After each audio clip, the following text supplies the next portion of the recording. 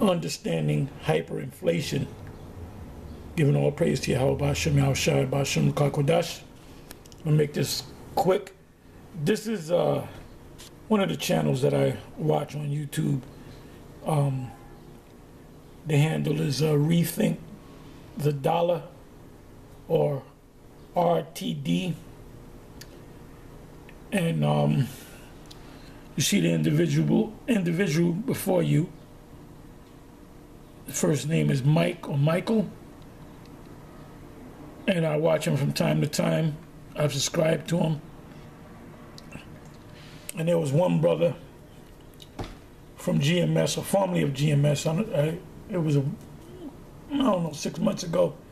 And he called this individual's show, and he basically told him about where the Israelites and the Mosai's coming back, and the destruction, the mark of the beast, which this individual right here claims to be a Christian, you know,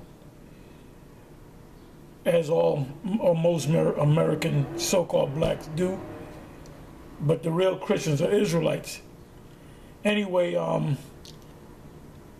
the name of this video is No Paper Money in the Streets, why this hyperinflation will be different. Yeah, because you have digital money.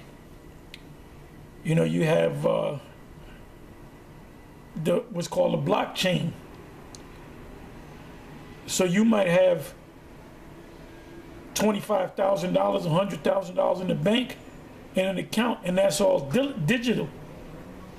Now you can slowly convert. I don't think you can take all that money out, and that's called a run on the bank. When people get nervous and they go to get the money out the bank, there's a thing called fractional reserve banking, where they only hold on to 10%, and it's probably less than that now, of the actual money that they have in the form of digital dollars, because they're using your money as leverage to buy things, to invest in things.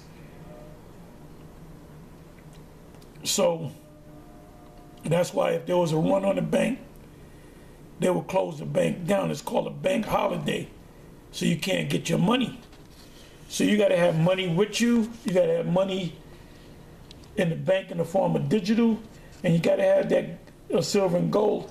And this individual right here, he goes into the silver and gold. So anyway, I mean, this is another channel that you can watch to give you a better understanding of how this current money system and the money system in history. History repeats itself. This thing that we're experiencing right now, this inflation, happened over and over again. And the elite knows exactly how it's going to end,